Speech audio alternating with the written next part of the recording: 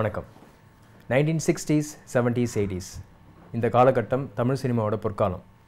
இந்த பொற்காலத்தை உருவாக்கின இயக்குனர்கள், எழுத்தாளர்கள், தொழில்நுட்ப கலைஞர்கள் மற்றும் நடிகைகள் இவங்களுடைய சுவாரஸ்யமான அனுபவங்களை பகிர்ந்துக்கிறது தான் இந்த பயோஸ்கோப் நிகழ்ச்சி. பயோஸ்கோப்பில் இன்றைக்கி நம்ம மீட் பண்ண போகிறவர் 60 வருஷங்களுக்கு முன்னாடி ஏவிஎம் ஸ்டுடியோவில் எடிட்டிங் டிபார்ட்மெண்ட்டில் ஒரு அப்ரெண்டிஸாக வேலைக்கு சேர்ந்தார். படிப்படியாக தொழில் கற்றுக்கிட்டு ஒரு உதவி இயக்குனராக முன்னேறினார். அதுக்கப்புறமா இயக்குனராக கொடிகட்டி பறந்தார். தமிழ் சினிமா இண்டஸ்ட்ரியில் இவரை ரொம்ப மரியாதையாக கோடம்பாக்கத்து காந்தி அப்படின்னு சொல்கிறாங்க.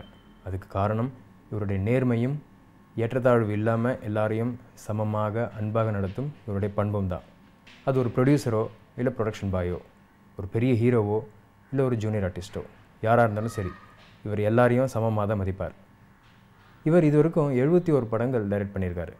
இந்த 71 படங்களுக்குமே ஒரே ஒரு ஆர்ட் டைரக்டர் தான் வேலை பார்த்துருக்காரு. அதே மாதிரி ஒரே ஒரு எடிட்டர், ஒரே ஒரு ஸ்டண்ட் மாஸ்டர், ஒரே ஒரு கொரியோகிராஃபர், 2 பேர் தான் கேமராமேன். பொதுவாக சினிமாவில் எதுவுமே நிரந்தரம் இல்லை அப்படின்னு சொல்லுவாங்க. ஆனால் அப்படிப்பட்ட சினிமாவில் இவருக்காக ஒருத்தர் 2 பேர் இல்லை, ஒரு டீமே டெடிக்கேட்டடாக 71 படங்களில் ஒர்க் பண்ணியிருக்காங்க. அப்படிங்கிறது சாதாரண விஷயம் கிடையாது. திரு ரஜினி அவர்களை ஒரு ஸ்டார்லேருந்து சூப்பர் ஸ்டாராக மெருகேற்ற பெருமை இவருக்கு எப்போவுமே உண்டு. திரு ஏவிஎம் அவர்கள் கண்டெடுத்த முத்து, ஏவிஎம்மின் ஆஸ்தான டைரக்டர் திரு SP முத்துராமன் அவர்கள்.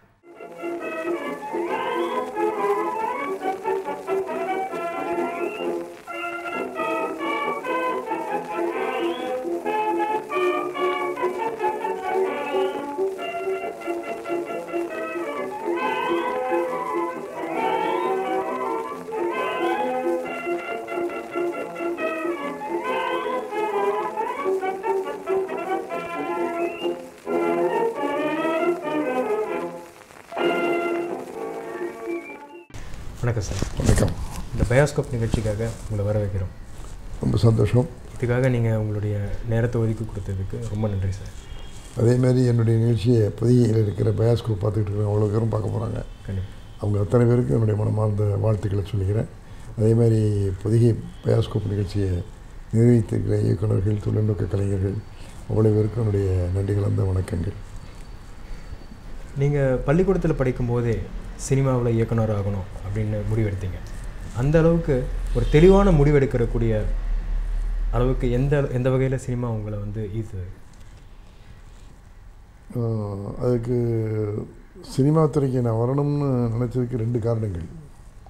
ஒன்று வந்து முந்திலாம் நாடக கம்பெனிகள் வந்து காரைக்குடி பகுதிகளில் இந்த 1 நாள் 2 நாள் போட மாட்டாங்க, மாதக்கணக்கில் அங்கே வந்து கேம்ப் பண்ணுவாங்க. அதில் 10 நாளைக்கு ஒரு ட்ராமா மாதிரி போடுவாங்க. அதில் TKS சகோதரர்களுடைய நாடக கம்பெனி அங்கே வந்து நாடகங்கள் நடத்திட்டு இருந்தாங்க. அந்த TKS கம்பெனியில் நடிக்கிற நடிகர்கள் எல்லாம் எங்கள் வீட்டுக்கு பின்னால் குடியிருந்தாங்க. அதில் ஒரு 3-4 பேர் SP வீராசாமி, வெங்கடாச்சலம் அண்டு கோவிந்தசாமி, இவங்க எல்லாம் என்னுடைய தந்தையார் ராமசுப்பியாவுக்கு ரொம்ப நண்பர்கள். நாடகத்துக்கு போகும்போது சாயந்தரம் அப்பா வந்து பார்த்துட்டு பேசிகிட்டு வந்து புறப்படும்போது, தம்பி நாடகம் பார்க்க வரையான்னு என்னை கூப்பிட்டு போவாங்க. இப்படி கூட்டு போய் பார்க்க அந்த நாடகம் நடிக்கிறது, அந்த இதெல்லாம் பார்க்கும்போது அதில் எனக்கு மனசில் இந்த கலையில் நம்ம சம்மந்தப்படலாங்கிற மாதிரி ஒரு எண்ணம் இருந்தது. அந்த எண்ணத்தை வலுப்படுத்தினதுன்னு சொன்னால் அது கலைஞர் கருணாநிதி அவர்கள் கதை வசனம் எழுதி, நடிகர் சிவாஜி கணேசன் அவர்கள் நடித்து வெளிவந்த பராசக்தி படம் என்னை முழுக்க சினிமாவை நோக்கி இழுத்துச்சு. அதுக்கு காரணம் அந்த காலத்திலேயே கலைஞருடைய வசனம் சிறப்பாக இருந்ததா, நடிகர்களுடைய நடிப்பு சிறப்பாக இருந்ததுன்னா பட்டிமன்றமே வைப்பாங்க. அப்படி எல்லாரையும் ஒரு ஈர்த்த படம் அந்த படம்.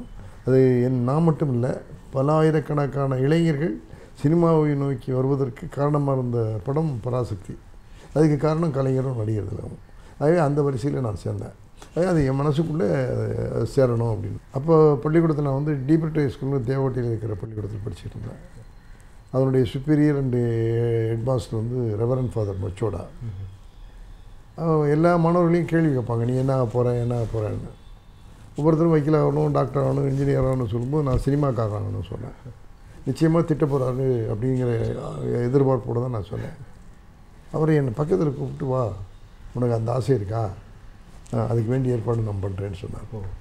சொன்னது மட்டும் இல்லை, எல்லா ஆசிரியர்களையும் கூப்பிட்டு முத்துராமனுக்கு அந்த கலை ஆர்வம் இருக்குது, அவை இனிமேல் ஸ்கூலில் எந்த கலை நிகழ்ச்சி நடந்தாலும் முத்துராமனை சேர்த்துக்குங்க, அவனை அதில் வந்து திறமை உள்ளவனை ஆக்க வேண்டிய பொறுப்பு நம்முடைய கடமை அப்படின்னு என்னை உருவாக்கின பெருமை அந்த ரெவரண்ட் ஃபாதர் மச்சோடாவுக்கும் அந்த ஆசிரியர்களுக்கும் தான் முக்கியம்.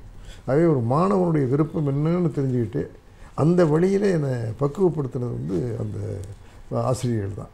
ஆகவே நான் இப்போது உங்கள் எல்லாருக்குமே சொல்லிக்கொள்ள ஆசைப்பட்றேன். மாணவர்களுக்கு என்ன விருப்பம் இருக்குதுன்னு தெரிஞ்சுக்கிட்டு அவங்கள படிக்க வைக்கணும், அந்த படிப்பில் அவங்கள சேர்க்கணுங்கிறத நான் பெற்றோர்களுக்கும் ஆசிரியர்களுக்கும் நான் சொல்லிக்கொள்ள ஆசைப்பட்றேன். என்னுடைய மனசில் அன்றைக்கி ஒரு தீப்பொறி அன்றைக்கி தோன்றுச்சு, சினிமாவில் சேரணுங்கிற தீப்பொறி. அந்த தீப்பொறியை வந்து ஒளிமயமாக ஆக்கின பெருமை அந்த பள்ளிக்கூடத்தினுடைய ஆசிரியர்களையும் ரெவரண்ட் ஃபாதர் மச்சோடாவையும் சேரும், அதேமாதிரி என்னுடைய பெற்றோர்களையும் சேரும். ஆகவே பெற்றோர்கள் ஆசிரியர்கள் எல்லாரையும் சொல்கிறேன், மாணவர்களுடைய விருப்பங்கள் என்ன அப்படின்னு தெரிஞ்சுக்கிட்டு அவங்கள படிக்க வச்சோம்னா அவங்க நிச்சயமாக முன்னுக்கு வருவாங்க.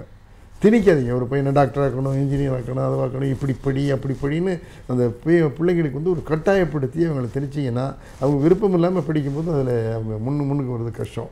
விருப்பமான பாடங்களை படித்து வந்தாங்கன்னா நிச்சயமாக ஒரு லட்சியத்தோடு படித்து அந்த லட்சியத்தில் வெற்றி பெற முடியும். அதுக்கு நீங்கள் என்ன உதாரணம் எடுத்துக்கலாம். அப்போவே தோன்றிய அந்த தீபம் தான் இன்றைக்கி ஒளி விட்டு பிரகாசிக்குது. ஆகவே அந்த பள்ளிக்கூட நாளிலிருந்து நான் வந்தேன். அதனுடைய முறையில் வரும்போது என்னுடைய பெற்றோர்களும் என்னப்பா அட்லீஸ்ட் அழகப்ப செட்டியார் நமக்காக கல்லூரி கட்டி வச்சுருக்காரு, ஒரு பிஏஎம்ஐயாவது படிப்பான்னாங்க. அப்போ எங்கள் பெற்றோர்கிட்ட சொன்னேன், பிஏஎம்ஐங்கிறதுலாம் 2 எழுத்து, எஸ்எஸ்எல்சி 4 எழுத்து, ஆகவே எஸ்எஸ்எல்சிங்கிற பட்டமே போதும், என்னை சினிமாவில் சேர்த்து விடுங்கன்னு சினிமாவுக்கு வந்தேன். இதுதான் என்னுடைய சினிமாவுடைய வருகைக்கான உந்துதல்.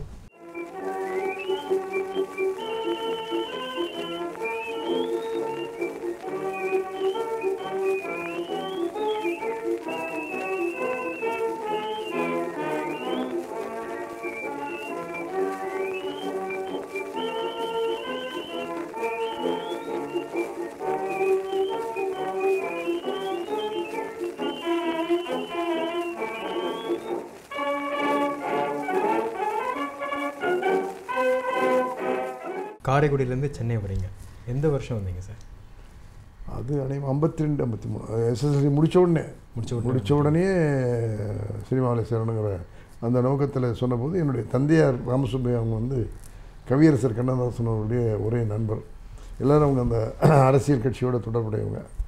சரி, நான் கண்ணதாசன் கொண்டு போய் ஒன்று சொல்கிறேன்ப்பா, அவர் என்ன சொல்கிறாரோ அதை படி செய்யலான்னு சொல்லிட்டு என்னை கவிஞர்கிட்ட கூட்டு போய் அறிமுகப்படுத்தி வச்சு, இந்த மாதிரி தம்பி சினிமாவில் சேரணும்னு சொல்கிறான், எப்படி சேரணும் என்னென்னு சொல்லுங்கன்னு சொல்லும்போது, இப்போ தான் எஸ்எல்சி முடிச்சிருக்காங்க, முடித்த உடனே சினிமாவுக்கு போகிறத விட நான் தென்றல்னு ஒரு பத்திரிக்கை ஆரம்பிக்கிறேன், அந்த பத்திரிக்கையில் வந்து வேலை செய்யட்டும், அதன் பிறகு உலகங்களை தெரிஞ்சுக்கிட்டு அதன் பிறகு சினிமாவுக்கு போகட்டும், எங்கிட்ட கொண்டாந்து விட்டுருக்கேனே நான் பார்த்துக்கிறேன் அப்படின்னு சொல்லிவிட்டு அவர் வீட்டிலையே தங்கிக்கிட்டு தென்றல்ங்கிற அந்த பத்திரிக்கையில் நான் எல்லா வேலையும் பார்த்தேன். அதாவது இந்த வேலை தாங்கிறது இல்லை, பாயாக இருப்பேன், அடுத்த நாள் நீங்கள் எடிட்டர்ஸ் ரூமில் உட்காந்துருப்பேன். ஆகவே எந்த வேலையும் இல்லாமல் எல்லா வேலையும் செய்யணும்னு என்னை கண்ணதாசன் அவர்கள் முழுமையாக இது பண்ணாங்க, என்னை ஊக்குவித்தாங்க. அப்படி ஊக்குவிக்க போகும்போது உலகத்தையே நான் கண்ணதாசன் அவர்கள் மூலமாகவும் தென்றல் பத்திரிக்கை மூலமாகவும் தான் தெரிஞ்சுக்கிட்டேன், பார்த்து புரிஞ்சுக்கிட்டேன். எல்லோரும் கண்ணதாசன் காலத்தில் பிறந்தது பெரிய பெருமைன்னு சொல்லுவாங்க. நான் கண்ணதாசனுடைய 2 ஆண்டுகள் அவர் வீட்டிலையே சாப்பிட்டுக்கிட்டு வாழ்ந்தேங்கிறது எனக்கு கிடைச்ச பெருமைங்கிறத உங்கள்கிட்ட மகிழ்ச்சியோடு நான் சொல்லிக்கொள்ள ஆசைப்பட்றேன். கவிஞருக்கு என் மேலே ரொம்ப பிடிச்சி போச்சு, எல்லா வேலையும் பார்க்குறேங்கிறதுனால எப்போ பார்த்தாலும் தம்பி தம்பி தம்பின்னு கூப்பிட்டுக்கிட்டு இருந்தார். கவிஞருடைய வாழ்க்கையில் தம்பின்னு கூப்பிட்டவங்க ஒரு 3-4 பேர் தான். அதில் நான் ஒன்று, எங்களோட ஒர்க் பண்ணார் பஞ்சு அருணாச்சலம் ஒன்று, அதே போல் கவிஞருடைய எழுத்துக்களையெல்லாம் ஒன்றா சேர்த்து வச்சு இன்றைக்கி கவிஞருடைய எழுத்துக்கள் புத்தகமாக வந்திருக்குன்னா அதுக்கு காரணமானவர் ராம கண்ணப்பன். இப்படி அந்த தம்பிகள்னு கூப்பிடப்பட்ட பெருமை எனக்கு கிடைச்சிது. அதில் முன்னும் எனக்கு தெரிஞ்சது கவிஞர் வந்து தென்றலிருந்து என்னை சினிமாவில் கொண்டு போய் சேர்க்க மாட்டார் அப்படின்னு எனக்கு தெரிஞ்சு. அப்போ என்னுடைய தந்தையாரை கூப்பிட்டு, அண்ணன் வந்து பர்மனெண்ட்டாக என்னை இங்கே வச்சுக்க போகிறாரு, அப்படி தான் தெரியுது இது இருக்கிற சூழ்நிலை, எனவே என்னை சினிமாவில் சேர்த்து விட்டுன்னு சொன்னோன்னே என்னுடைய தந்தையார் ராமசுப்பையா அவர்கள், சரி வா, ஏவி மெய்யப்ப செட்டியார் எனக்கு தெரியும், அண்ணாவுடைய ஓரிரவு நாடகத்தை சினிமா ஆக்கணும்னு ஏவிஎம் வந்து என்கிட்ட கேட்டபோது நான் ஏவிஎம் அவர்களை கூட்டிகிட்டு அண்ணாட்ட கொண்டு போய் அறிமுகப்படுத்தி அந்த ஓரிரவு நாடகத்தை சினிமா ஆக்கிறதுக்கு அண்ணாவிட்ட அனுமதி வாங்கி கொடுத்தேன்.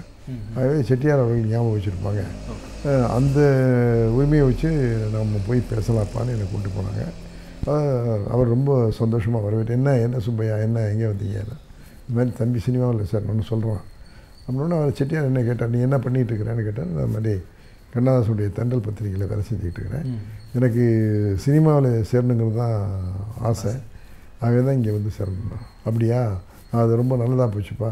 இப்போ பத்திரிகையில் எடிட்லாம் பண்ணுவீங்களே, எது வேணும் எது வேண்டான்னு எடிட் பண்ணி பத்திரிகையில் சேர்ப்பீங்கல்ல, அதுமாதிரி சினிமாவில் எது வேணும் எது வேண்டான்னு முடிவெடுக்கிற இடம் வந்து எடிட்டிங் டிபார்ட்மெண்ட்டு. அதே ஃபிலிமில் நீங்கள் பேப்பரில் செய்கிற விஷயத்தை இவங்க ஃபிலிமில் செய்வாங்க. அந்த இடத்துல போய் நீ அப்ரெண்டிஸாக வேலை கற்றுக்கிட்டீங்கன்னா அப்புறம் ஃப்யூச்சராக நீ என்ன வேணாலும் வரலாம். அதே எடிட்டிங்கில் அப்ரெண்டிஸாக சேரு. அப்புறம் சுப்பையா நான் எடிட்டிங்கில் அப்ரெண்டிஸாக சேர்த்துக்க சொல்கிறேன், அங்கேருந்து அவன் அந்த அடித்தளத்துலேருந்து மேலே வரட்டும் அப்படின்னு சொல்லி என்னை எடிட்டிங்கில் போய் அப்ரெண்டிஸாக சேருன்னு சொன்னது ஏவி மெய்யப்ப செட்டியார். நாங்கள்லாம் தொழிலை முழுமையாக கற்றுக்கிட்டோம் அப்படின்னு சொல்லி சொன்னால் அதுக்கு காரணம் எடிட்டிங் நாலேஜ். அவர் சொன்ன வழிகாட்டுதல் தான் நாங்கள் இவ்வளோ நாள் சிறந்த தொழில்நுட்ப கலைஞராக இருக்கிறதுக்கு அதான் junction. Editing department is junction சினிமாவுக்கு.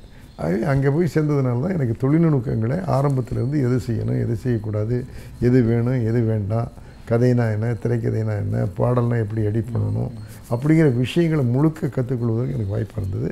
அப்போ அந்த டிபார்ட்மெண்ட்டில் சீஃபாக இருந்தது எஸ் சூர்யான்னு அந்த காலத்தில் ஃபேமஸ் எடிட்டர். ஜெகதல பிரதாமன் போன்ற படங்களெல்லாம் எடிட் பண்ண பெரிய எடிட்டர்.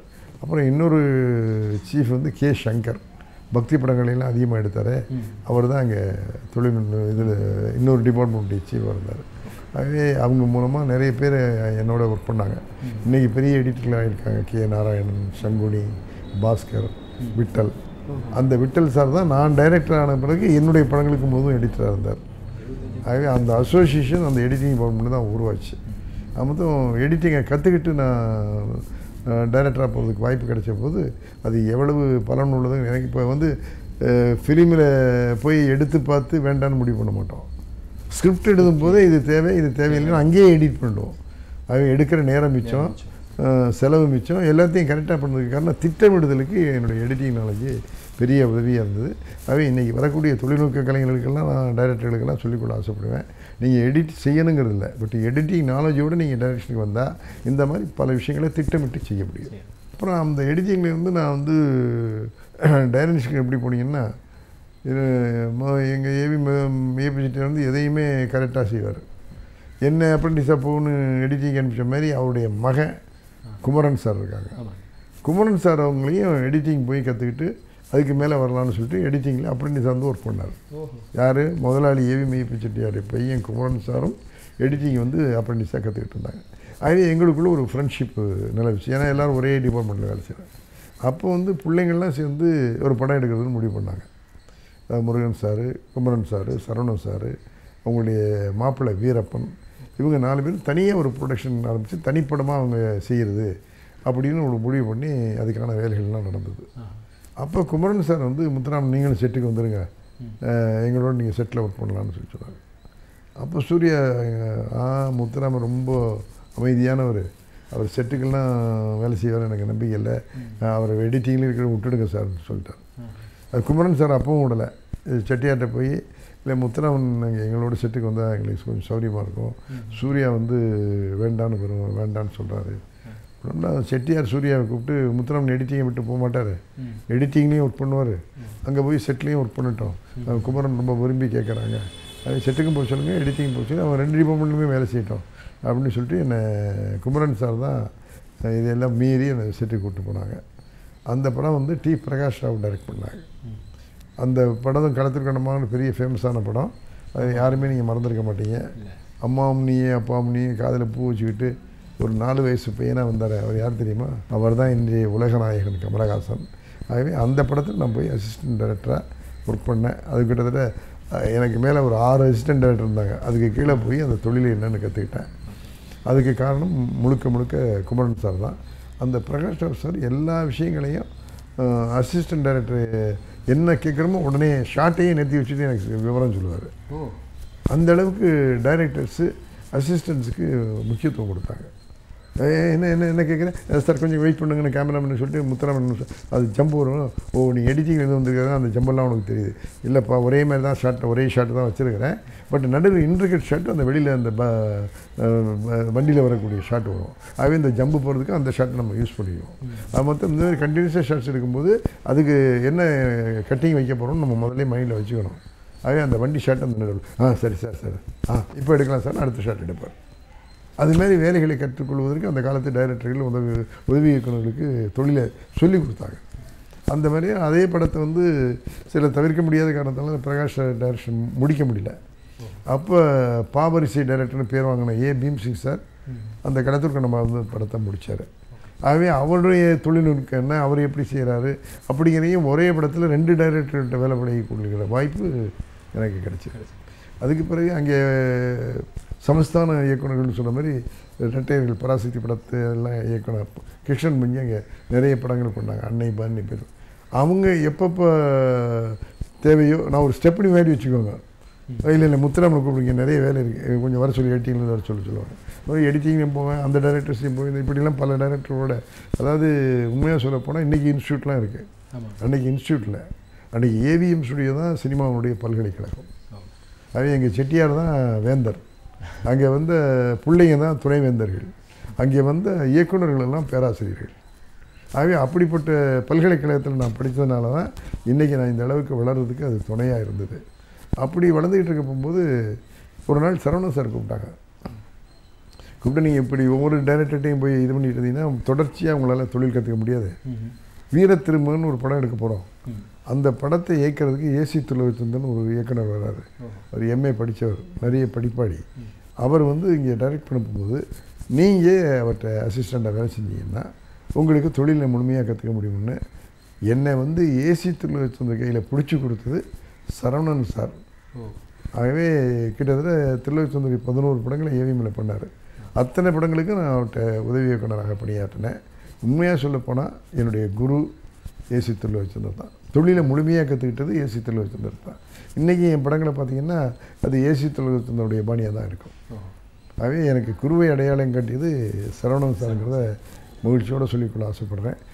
எங்கள் டைரக்டர் வந்து ஒரு சிறந்த இயக்குனர்னால் என்ன இலக்கணம் இருக்கணுமோ அதுக்கு உரிய இலக்கணத்துக்கு உரிய ஒரு ஏசி திருலோகச்சந்தர். எதுக்கும் காம்ப்ரமைஸ மாட்டார், எதையும் வேண்டாத இது சீன்ஸ் எடுக்க மாட்டார். சென்டிமெண்ட் சீன்ஸ் சொல்லும் அவ்வளோ அழகாக சொல்லுவார். நல்ல கதாசிரியர். அதே ஒரு இயக்குனர் கதாசிரியராக இருக்கும்போது எப்படி அதை ப்ரெசென்ட் பண்ணணுங்கிறது அவருடைய மைண்ட்லேயே ஒரு படைப்பாளிக்க வேண்டிய தகுதி எதிரி இருக்கும். அதே பெர்ஃபார்மன்ஸ் எப்படி வாங்கணும், என்ன பண்ணணும் அப்படிங்கிறதெல்லாம் திருலோகச்சந்தர் சொல்லிக் கொடுக்குற முறைகளில் தான் நாங்கள்லாம் கற்றுக்கிட்டோம். பெரிய பெரிய படங்களும் பண்ணார். நல்ல சென்டிமெண்ட் கதை, நானும் ஒரு பெண், ராமு, காக்கங்கரங்கள், புரட்சி தலைவர் நடித்த அன்பேவா, அப்புறம் சிவாஜிக்கு அதிகம் படம் பண்ணுங்கள் டைரக்டரும் ஏசி திருலோகச்சந்தர் தான். ஆகவே எனக்கு குரு வந்து ஏசி திருலோகச்சந்தர்னு நான் சொல்கிறத நான் ரொம்ப பெருமையாக நினைக்கிறேன். ஆகவே குருவை நினச்சி குருவுக்கு மரியாதை கொடுத்து வேலையை கற்றுக்கிட்டோம்னா முழுமையாக நம்ம தொழில் கற்றுக்க முடியும். இது என்னை வச்சு நீங்கள் எல்லாம் தெரிஞ்சுக்கணுங்கிறதுக்காக சொல்கிறேன். நான் குருவே இல்லாமல் வந்துட்டேன், நான் புத்தகத்தை படித்தவன்னு சொல்கிறத விட ஒரு குருகிட்ட இருந்து வேலையை முறைப்படி கற்றுக்கிட்டோம்னா நம்ம நினச்சி நிற்கிறதுக்கு வாய்ப்பாக இருக்கும். இதை நான் இளைஞர்களுக்கு நான் சொல்லிக்கொள்ள ஆசைப்பட்றேன். சரியான குருவை தேர்ந்தெடுத்து நீங்கள் தொழிலை கற்றுக்கிட்டீங்கன்னா நிச்சயமாக வாழ்க்கையில் வெற்றி பெற முடியும். அதுக்கு நான்